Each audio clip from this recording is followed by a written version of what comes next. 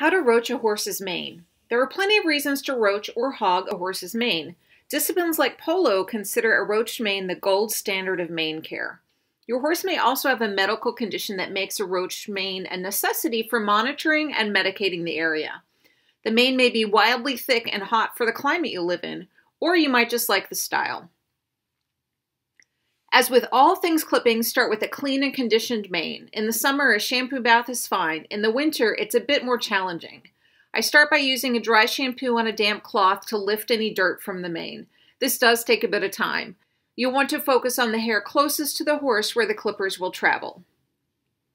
Then come back with a grooming oil and a rag or a sheen product to condition the hair and create a slick surface for the clippers to glide through.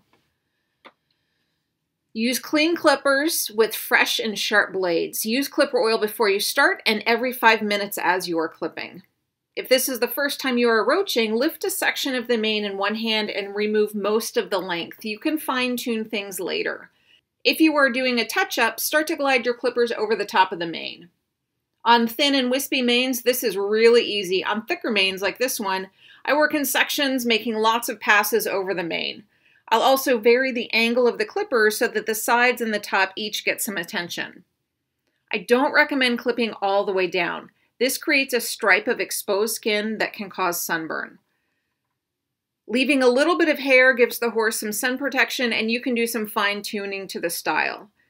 If you are showing or doing a clinic, do this a week or so in advance. Any sharper edges will start to soften as things start to even out.